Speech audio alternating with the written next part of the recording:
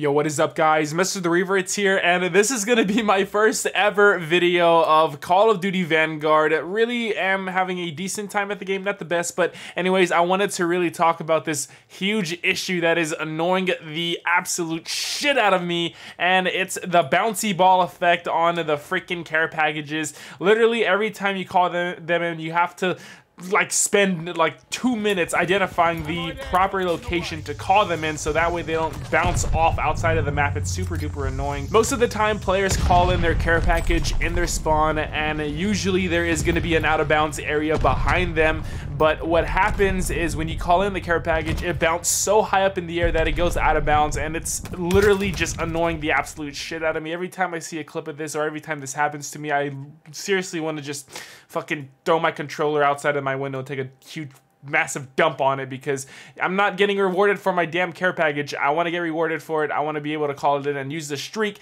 but I can't because these damn things are always going outside of the map or on top of a building or in my ass or something like that. I don't know, but anyway, Sledgehammer, please fix this issue. Thank you.